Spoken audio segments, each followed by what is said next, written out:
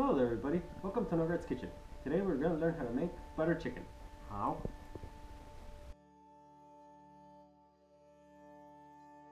So to make this recipe, first we're going to have to marinate the chicken.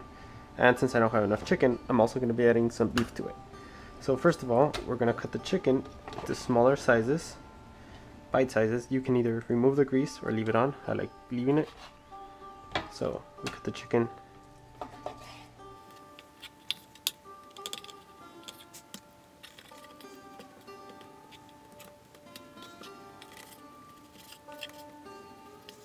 Now once you have your chicken diced, we're going to add our yogurt,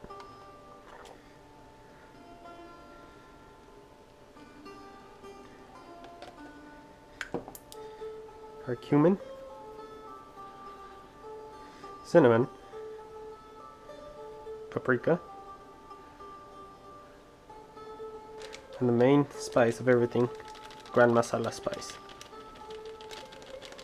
For each pound of meat that you have, you add around a teaspoon of each spice.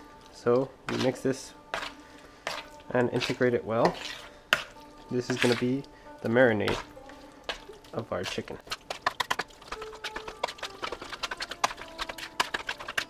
And once you've mixed it, add your lemon juice.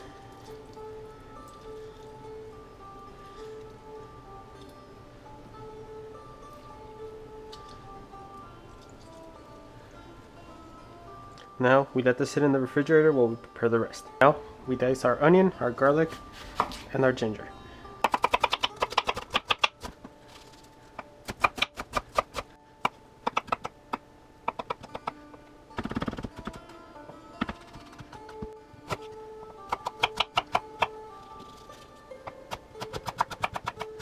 Now we heat up our pan and we're going to add our sesame oil and our butter.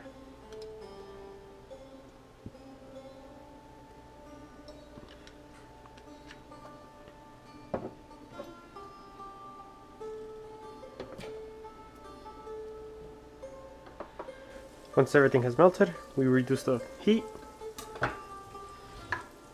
and we brown our onion, our garlic, and our ginger. Once you have finished browning your onion, garlic, and ginger, we're going to add our chicken or our meat plus all the sauce. Return our chicken to the heat, put medium heat, and cook it for around 15 minutes. While this is cooking, you're going to have to add some chicken broth. If you don't have chicken broth, you can make your own simply. Just buy chicken broth powder, add it to water, and heat it up.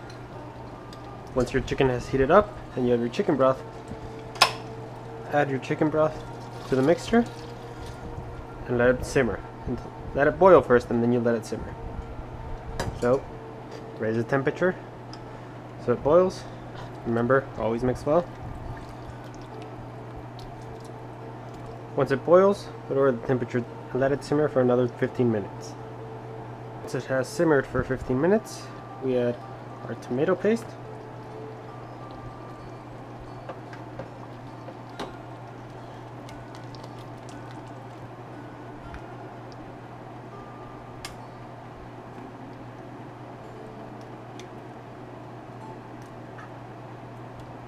and finally we add in our cream.